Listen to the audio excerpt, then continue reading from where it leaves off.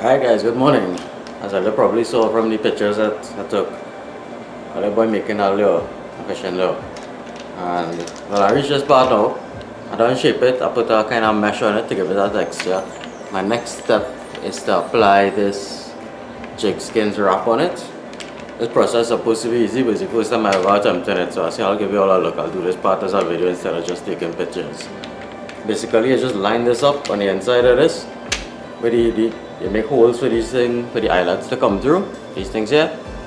So I made a little hole underneath, and I'm gonna line this up, put it in, and just dump it in some hot water there, and hopefully we got a nice little lure. Okay.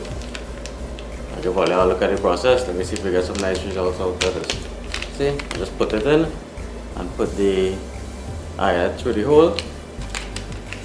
So just make sure it lined up centered and thing. Hold it very carefully and just quickly dunk it into the hot water. Let me see how it works.